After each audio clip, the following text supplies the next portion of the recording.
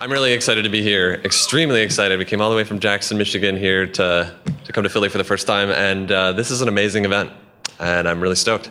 I don't know if you guys have looked at the schedule or not, but this event is packed. There's some really cool stuff coming up. We're just getting started and barely scratching the surface. And there's one thing I wanted to highlight. One thing on the schedule, I don't know if you guys noticed it, but just coming up pretty soon, we've got lunch. Lunch is coming up, so that's a big highlight on the schedule. I think actually lunch is being brought in, but I'm also told that there's like a lot of really amazing places to eat here in this town. This is what people tell me, and I'm kind of excited about that. And so for those of you going out to eat, this is like the perfect opportunity for you to kind of do your little research and choose the right place for you to go to eat. You know, when you're in a new city, you got to find the right place, and that's kind of a challenging decision to go to someplace you've never been before and evaluate whether it's got the food that will be good and the service is good and quick and it's close proximity to the event and the price is right for you and all these kinds of things. And I think that evaluating a restaurant is a lot like evaluating a CMS.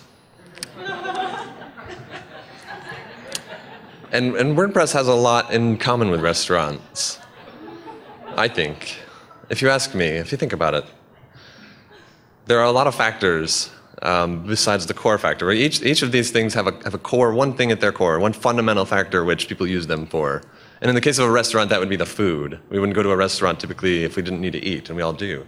And everyone needs a website, we all do. And we need something to power it. So in the case of a CMS, it's that core software that's powering it. But we must recognize that a lot goes into that decision-making process besides just that core factor.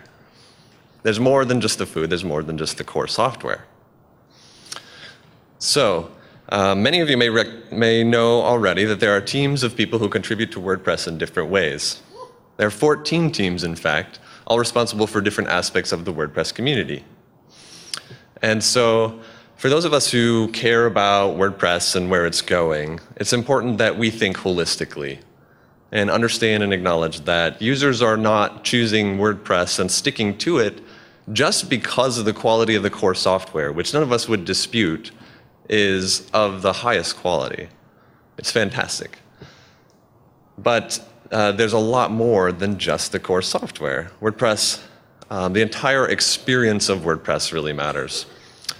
So this is to those who are concerned and interested in furthering WordPress and want it to grow. It's important that we recognize that there's so much more than just the core software. That's why there's these 14 teams. So that brings us to the topic at hand, which is the meta team.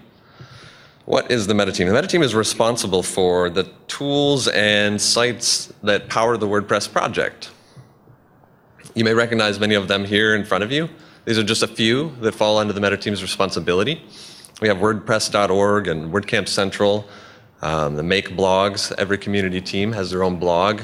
And we have many other sites for the WordPress app and for translating WordPress, so for BuddyPress and BBPress and WordPress jobs. And one of my favorite sites on the internet, WordPress.tv, where sessions just like this and every other session will be recorded and published for everyone to view for free forever. So all of these sites are very important to the WordPress community, to this project. And if we were to continue with maybe our restaurant analogy, we could consider the meta team as maybe those responsible for maybe the facilities and decor and infrastructure that in a restaurant setting would make it possible for you to sit and comfortably enjoy your meal. Maybe we could even say that WordPress without the meta team would be the equivalent of going to maybe an empty parking lot and having someone hand you a filet mignon. Without a plate or table or silverware or walls or music or anything. So it's WordPress without meta is not WordPress. So this is just to say that it's very important that we think about the entire experience and understand that when we're contributing, there's so much more than just the core software. So I'm a fairly new contributor to the meta team, but I already really love being a part of it. There's a lot of reasons that I really enjoyed, and I believe that contributing to WordPress is a very valuable and worthwhile endeavor, and there's a lot of different ways that I have contributed and different ways that I have attempted to contribute. I've given many talks at WordCamps and organized many events around WordPress, and I've made attempts at contributing in different ways with code and contributing documentation and all sorts of different things. But the meta team has always stood out to me as something very special. There's a few reasons why I really, really like it. One of the first is that I believe that it's very easy to get involved. There are a lot of other ways to contribute, but the meta team has a lot of work to do. There are a lot of sites that are very important to the community, and there are very few people responsible for maintaining them.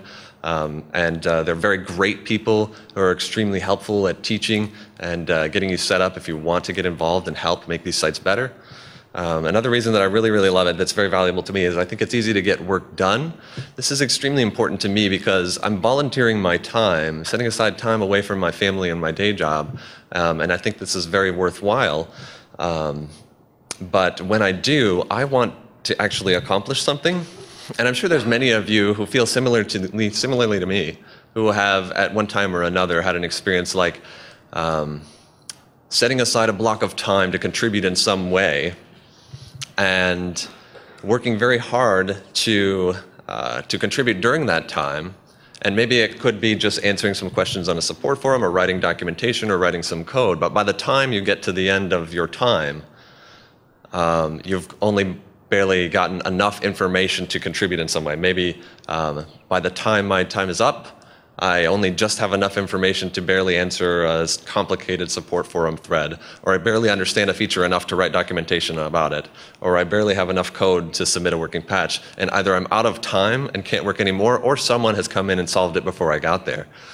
This happens a lot in the community. There are a lot of people trying to contribute in different ways, but the work for the meta team has been very interesting to me, and it's very easy for me to set aside little blocks of time and contribute in a lot of ways that have an impact. And really, that's the biggest for me, is that I found it to be very easy to actually make a difference. The sites that the meta team is responsible for are extremely important to the project, and there are a lot of simple ways that they can be improved. There are so many people who use these sites every day, and really this is the ultimate thing that I want to do. I want to have this feeling that I actually made some difference with the little bit of time I have to contribute at the end of the day.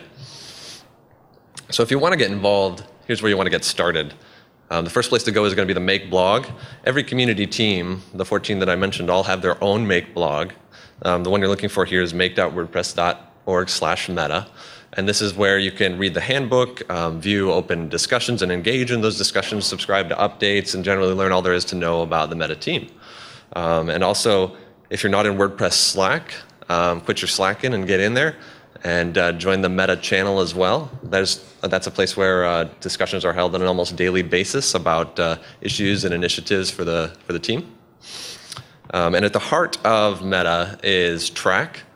With WordPress core, if you're not aware, there's an open ticket system where bugs and enhancements and issues are recorded, discussed, and addressed for the core software. And similarly with meta, there's a separate track that lists anything that needs doing. And so as an illustration of how track works, I'm going to walk you through my first ever official contribution. How's that sound? Woo! Okay, so earlier this year, a user known as Zirconesis identified on the WordPress.tv website that a Unicode character in every post excerpt was broken. And he attached this screenshot. Another member of the meta team acknowledged the ticket and gave it a good first bug tag. This is a tag used in both meta and core to identify tickets that are somewhat easier to address and therefore make great opportunities for new contributors to get involved. And so I had never made a contribution at the time that I discovered this ticket, and it looked fairly straightforward. And so I set about to resolve it. And so after a little bit of help from another member of the team, getting an environment set up where I could view the code and generate a patch file and make my contribution, I finally dug into the WordPress.tv themes code and found the place where this broken Unicode character existed. And then eventually identified a solution, and it was quite a doozy. To properly resolve this issue, I had to, you ready for this? I had to type out an entire semicolon. That's right. That's right. I'm sure you guys can only imagine how much coffee I had to consume and high energy background music I had to play. We're talking straight up Slayer and Dragon Force stuff here to get this highly sophisticated programming task done. And you didn't know I was such a good programmer, but now you know. And so this was my first ever contribution. And apart from the satisfaction that I got from knowing that I had used my skills to make the viewing experience on this site so much better for countless current and future visitors, I also got this neat little badge automatically on my WordPress profile as soon as the code I contributed was committed by a team leader and my username was mentioned. How neat is that? And for developers out there, there's a really great GitHub repository that you need to know about and check out. For anybody familiar with using VVV for local development, there's a meta environment that exists that allows you to run local versions of all of the meta sites, or virtually all of them, so that contributing really becomes a snap. And if you're interested in learning more about contributing to the Meta team, I would love it if you would take some time to talk with me or some of the other representatives from the team here today. There's a lot of work that needs doing, and we're really, really interested in finding more people who can help resolve tickets or help discuss issues and help find bugs in the sites and generally make the viewing experience better for the entire community. And also, I would encourage anybody who is going to be here on Sunday to find the members of the Meta team who will be there getting work done and sit down with them, and they'll walk you through the steps to set up an environment or do whatever it is to get things done and help move the community forward. So thank you very much all for your time.